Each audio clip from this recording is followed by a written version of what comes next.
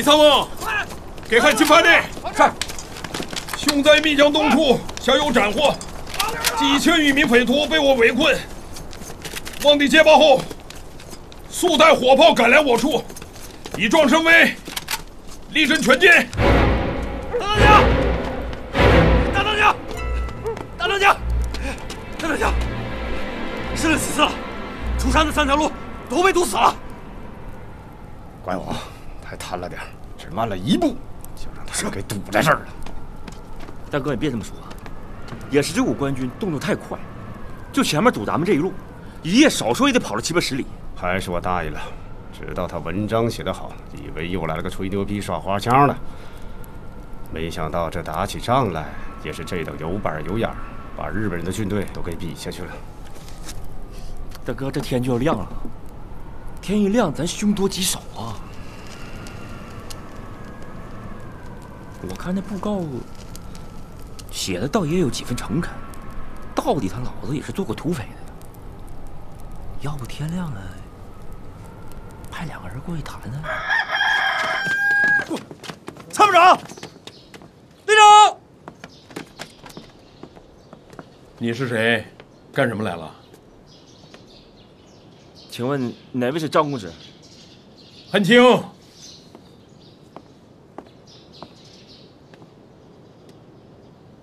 我是张学良，你是谁啊？公知虎卫，在下张某生，长江好2当家的。干嘛来了？在下久慕许久之前令尊大人的归顺义举。公子，照咱们原先的承诺，我给你700人的编制，成立山林警备队。你要给我把人挑精了。我只要那些穷苦出身的庄户农家子弟，我亲任你们的总队长，明白吗？明白。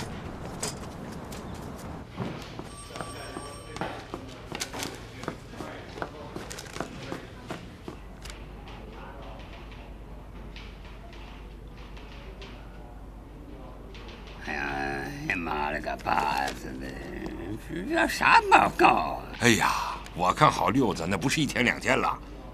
这么件大事，就这么几句电文啊？回来我得揍他一顿。胜不张扬。哎，胜得张扬，不张扬，谁他妈待见你啊？他日本人吴佩孚都以为你吉黑两省遍地都他妈土匪呢。幸灾乐祸那是轻的，捣你的乱，哎，拆你的台，占你的地盘，拿你不吃劲儿。我奉军驻职陶宛，他吴佩孚得了便宜卖起乖来了。这个酸秀才早晚得给我干上一仗。妈的，一盆肉汤，人家容得下2把勺子？玉婷啊，既然汉卿缓解了珲春危机，那么不妨让卫队旅扩大剿匪范围。我看吉黑两省的匪患，都由汉卿负责平定。一者安定地方，二者在实战中壮大造就新进之旅。最重要的，就是要让汉卿独当一面的加以历练，真正能撑得起东北的将来呀。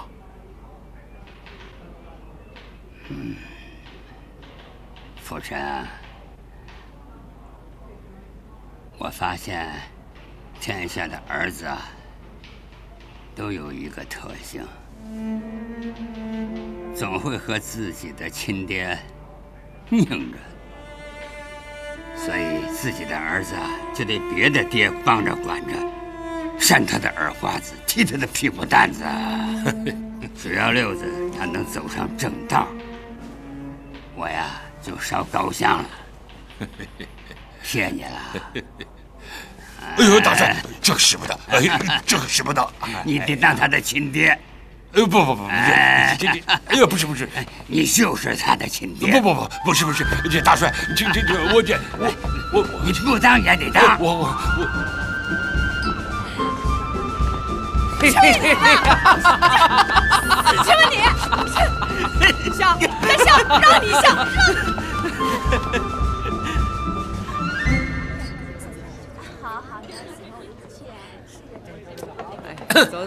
走。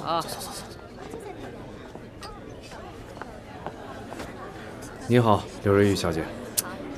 露怯了吧？刘瑞玉是响马之名，而古瑞玉是吉林菊坛名伶。你看看，脑子搅匪搅坏了，满脑子都是绿林响马。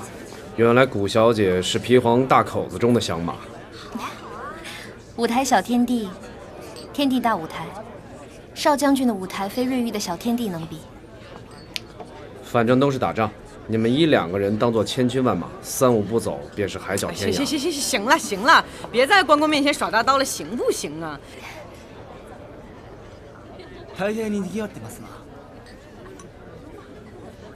那边倒有一耍大刀的。谁啊？日本军人石原莞尔。日本人提出了4项珲春撤兵条件。我过去一下。懐かしいな。酒もうまいし。ああ、結構いい酒だ。たっぷり飲むぞ。哎，这穿军服的男人怎么这么耐看啊？我在我娘家呀，最心疼就是我这弟弟，他又要去佳木斯密山剿匪，横跨2省，怕冰窝雪的。哎，我这提心吊胆的呀。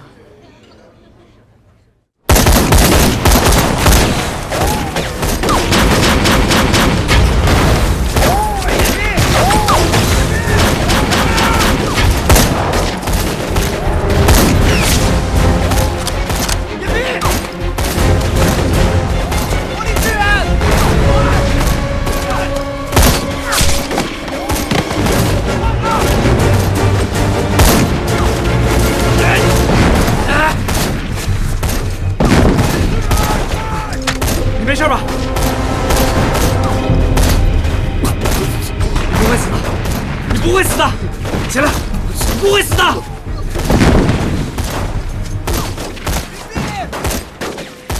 不会死的！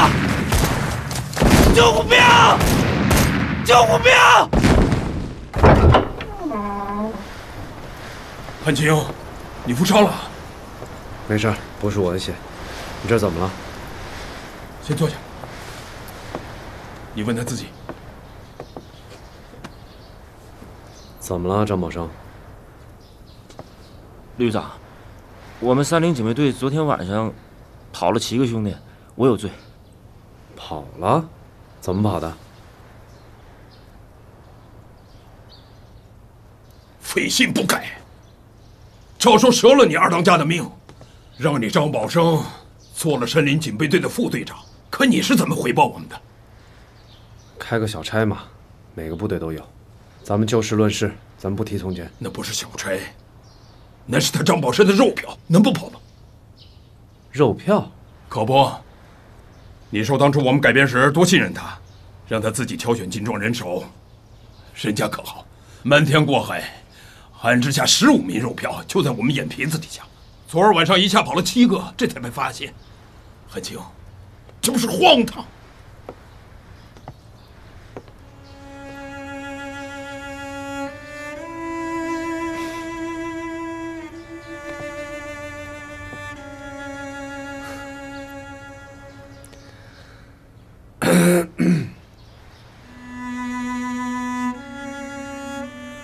你是在欺负我年轻啊，二当家的！你欺负我幼稚，嘲讽我张学良的仁义。你是不是觉得我是一个软弱无能的人？珲春匪帮占中华如何？他可比你们人多多了。我们照样给他们发了布告，可是他们当场烧了布告，杀了使者。我是怎么回答他的？我们不照样把他们给收拾了吗？我并没有像对待战中华那样对待你二当家的。为什么？因为我们双方立有承诺。你说你行走江湖这么多年，怎么就没点侠肝义胆呢？什么是侠？言必信，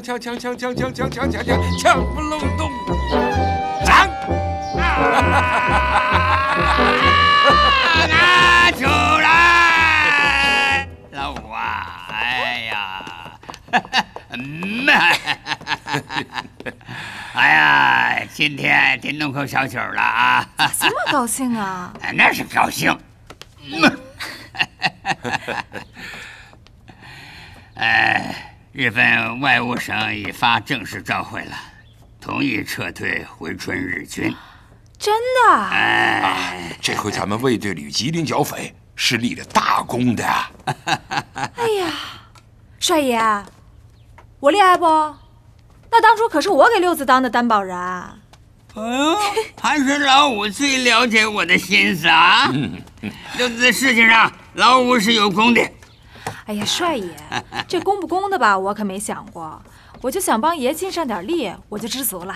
哎，是，但是你不知道这些日子呀，我老张打出多少牌去。啥牌啊？感情不是我的功劳啊！妈的，你以为日本人就在乎你一个卫队旅啊？啊，有那么简单呀？哎，不是我老张眼盯大事啊，毅然决然住之逃亡。哎，把老段打得灰头土脸的，那日本人能给咱好好说话啊？这挨人老段什么事儿啊？哎，你又不懂喽！我又不懂了。哎，你知道这许多年，日本人都把宝压在谁身上了？谁身上？北洋老段。你不把老段打趴下了，日本人能正眼看你？能跟你老老实实谈外交？他过去杀口价，现在有杀口价。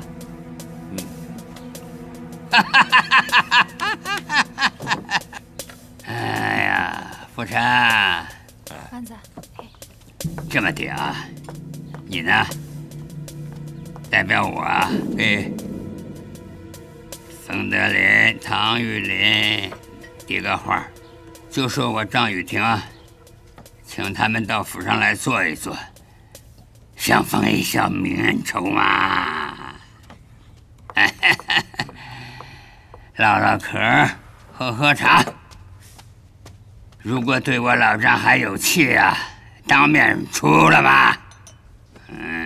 什？要请冯三爷和汤四爷？又不懂啦。哎呀，你男人现在啊，一手好牌。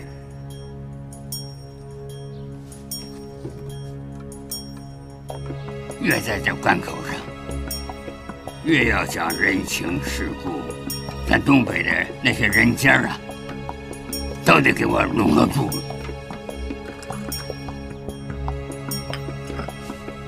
来，弄一口。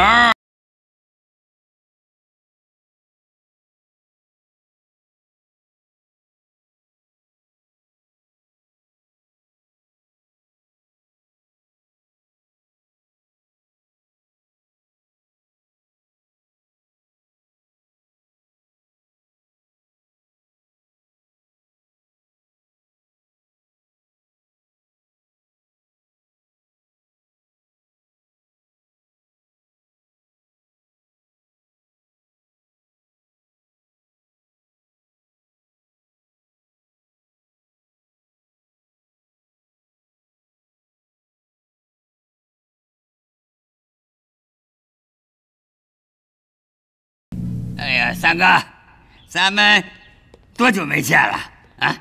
上一次见面是3年前。北京功德林监房刚出狱，回奉天的第3天。哎呦，三哥好记性。嗨，那一次多亏老弟力保啊，老段才刀口上放生。也是点塔7层，不如暗处一灯。我欠你人情啊！哪里，老段可恶，知公法报私怨。三哥，老段他现在也是自食其果了。都过去了。我冯德林不是落井下石的人。是，哥哥你人品，你挺深知，所以今儿个请哥哥来，就是帮着一块儿合计合计，咱东北的这趟车往后往哪儿开？哎呦，一个山野赋闲在家的人，能有什么见识啊？哥哥，想不想沏上2口啊？我这儿有最上等的云土。这嘴里头没味儿，怕是真得嘬吧2口啊！哎，喜顺，来，到，让人赶快烧2管子烟，我和三爷一会儿踏上要抽2口谈事儿。是。哎呀，你还真是客气啊，雨婷。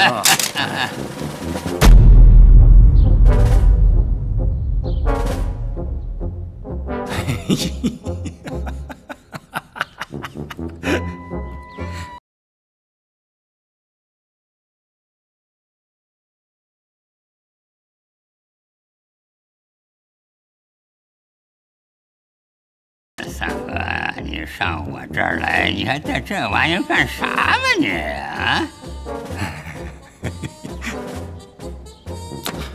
我不是怕你黑了我吗？你这枪也老了呀，一会儿走的时候给你换把新的。哎呀，我要那有啥用啊？听说我大侄子吉黑2省剿匪很是得力呀。行吧，行。对，我忘了跟你说了啊，我已经正式任命冯荣侄子为28师上校团长了。哎呦，那东西不成器，所以得实质历练啊。实质历练好啊，好，让他多跟六子学啊，不然就可惜了了。能扔多远扔多远。是。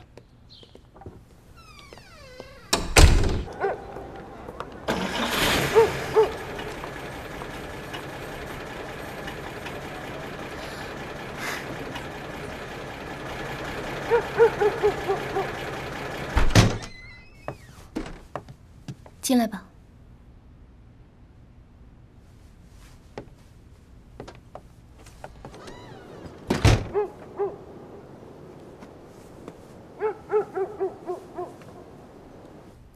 我把火捅开。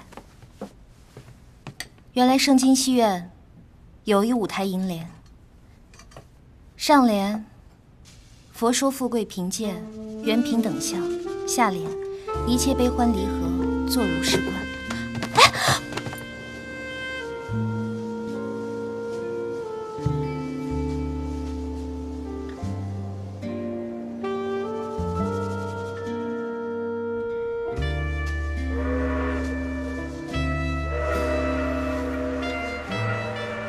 好多年前，我爸火车离家出走，后来被一个女人接回了他家。你这儿跟那个地方很像，你做家务事的样子跟他也很像。有人要送我花园宅子，你知道，那都是有条件的。我这个人不喜欢这些条件。不奇怪，窈窕淑女，君子好逑。你是君子吗？君子不杀人。你杀了人？什么人？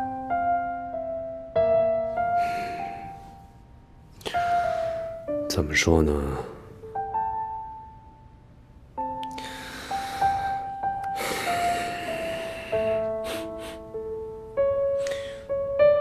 我这手上有血味儿。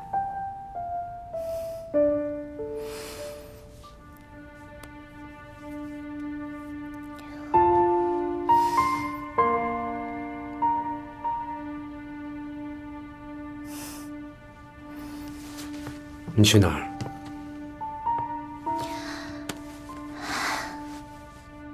我去跟你的司机和副官说，不要把汽车停在外面，不然明儿都是闲言碎语了。我让他们明儿早上再来接你。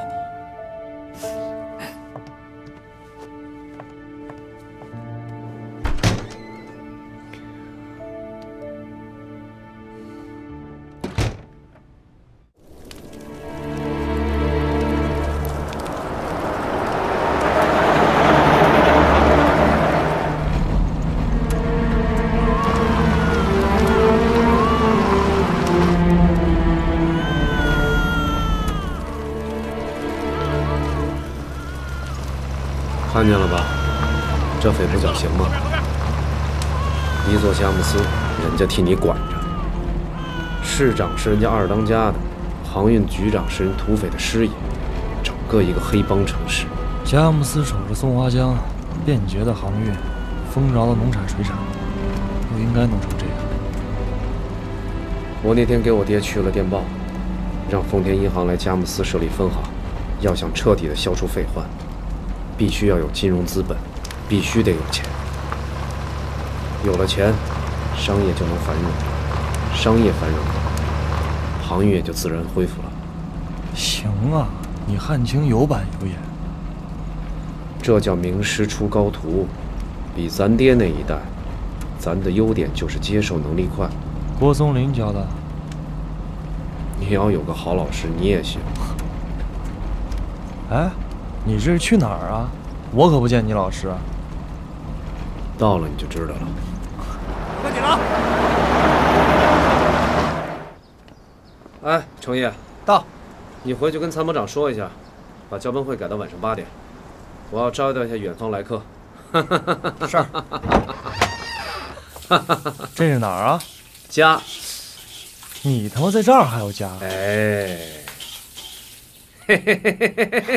冯团长安好。这就叫癞蛤蟆不长毛，随根儿。让我怎么说你好？那就什么都别说。来，坐下来，尝尝我如夫人的手艺。什么手艺啊？不过是一些家常菜而已。冯团长别见外。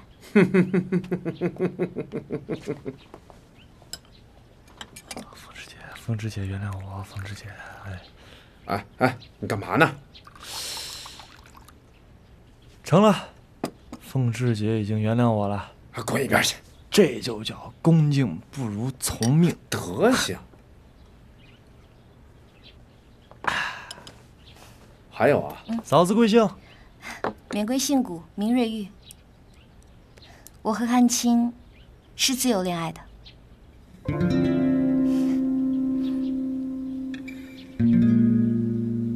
是吧？吃饭。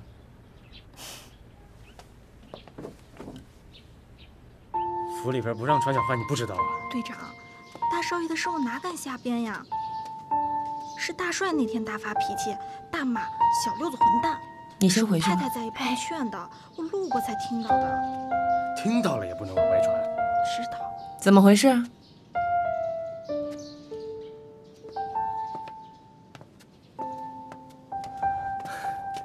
少奶奶，喜顺，你说，在我这儿不准藏着掖着。回少奶奶，丫鬟也是听说，大少爷在外边剿匪的时候和吉林的女戏子出双入对。这事不准再乱传，再让我听见一个字，有你们好瞧。属下明白。小女不敢。下去吧。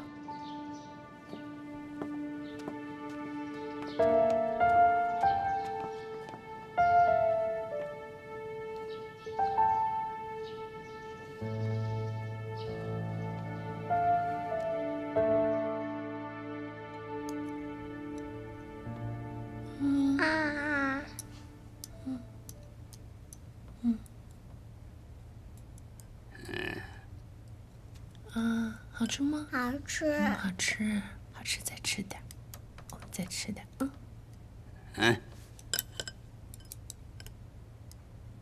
哎，小毛崽子，尝尝瞧。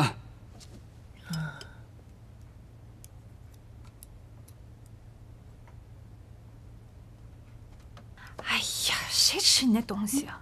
哎，凤芝，别给孩子吃啊，嚼不烂。真是的，你爱吃以为别人也爱吃啊？你看人不吃吧？糟践孩子。小毛子，哎，不给爷爷面子啊！我让你爹回来收拾你啊！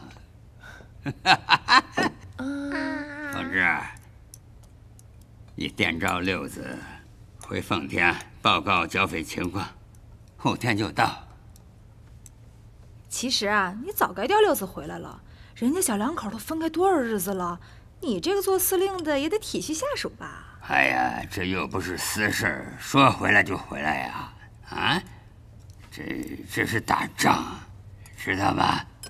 军机千钧一发，不是闹着玩的。啊，你还较真儿了？人家六子那仗打得好，那在外面都传遍了。这作为奖赏，你也得放人家个大假吧？哎呦，我还奖赏他呀？我给他2大嘴巴子吧！我妈了个！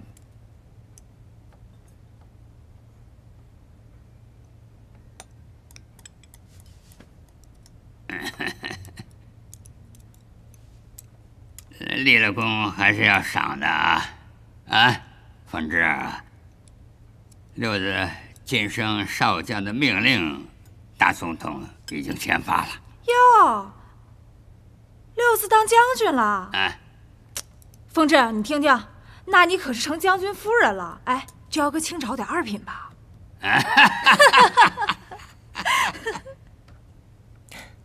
什么将军不将军的，能平平安安回家就行。吃饱了是不是？吃饱了，走了，咱们回去了啊。走了，饱了啊。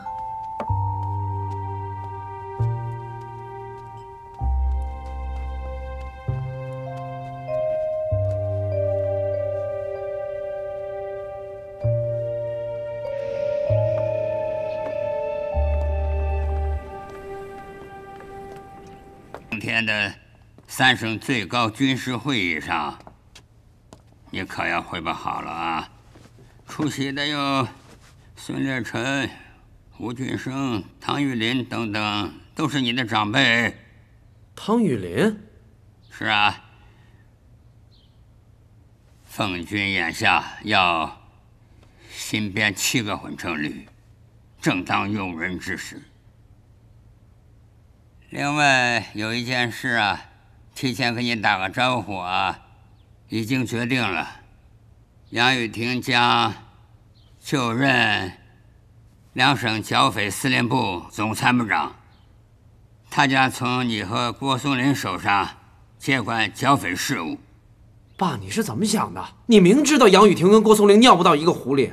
我不管他们尿不尿到一壶，有把握完成交接吗？我有没有把握不重要，茂臣有把握我就有把握。好成一个头了你们，你是不是也是，除了老婆不能给人家，其他什么都能给他？所以啊，所以嘛，为爹的考虑到了。郭鬼子啊，把新编第8旅交给他带吧。您同意他当旅长了？哎呀，卫队旅改为第3旅，还是由你当旅长，3、8、2旅合起来办公，如愿了吧？臭小子还笑呢，别笑了，还是去看看你媳妇吧。我跟你打招呼啊，肩牌可以换，这个媳妇可不准给我换了啊。知道了，去吧。是。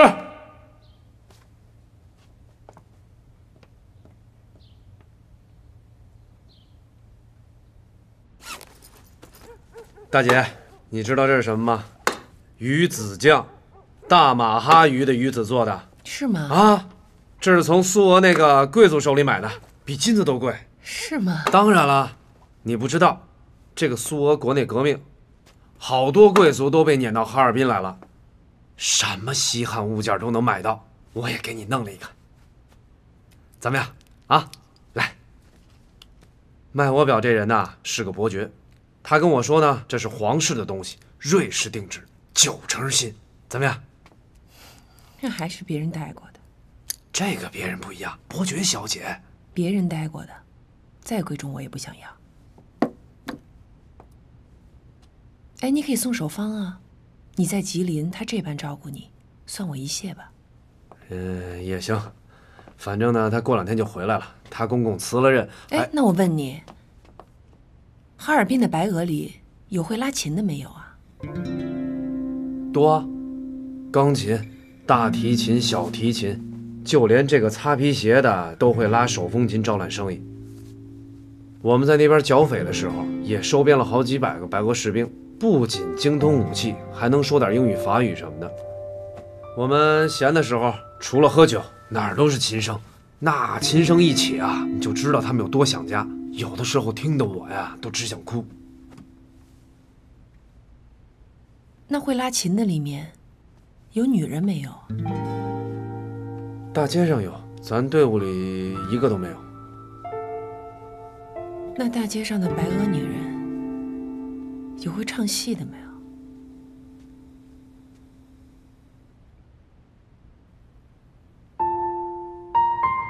白俄女人要唱也唱歌剧，跳芭蕾舞的也很多。芭蕾舞，起初我也不知道什么是芭蕾舞，后来看报纸才知道，这个芭蕾舞演员啊是靠脚尖吃饭的。那报纸评价是这么说的：狗的情感呢是在尾巴上，这芭蕾舞演员的情感呢是在脚尖上。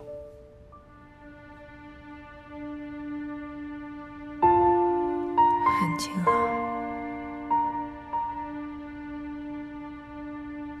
你的感情在哪儿啊？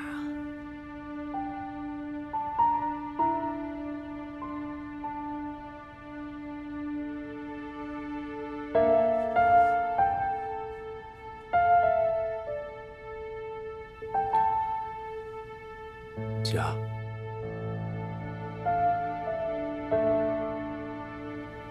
不对，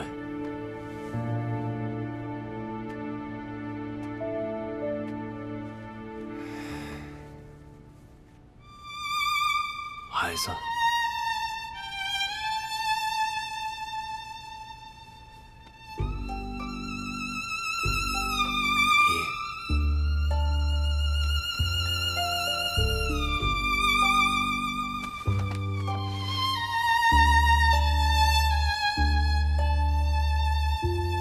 真相，把桌上东西给我扔出去！我不要。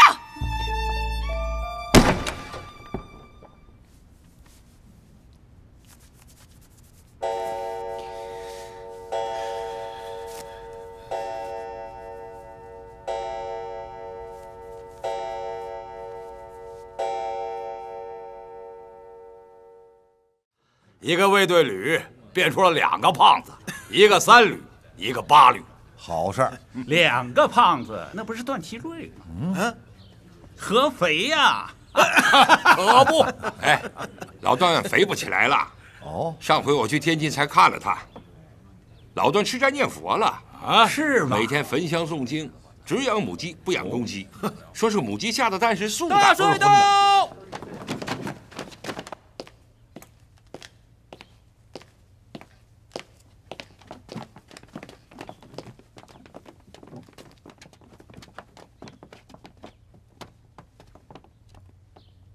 坐吧。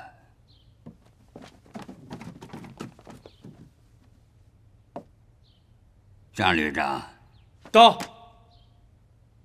灵鹫现停存在何处啊？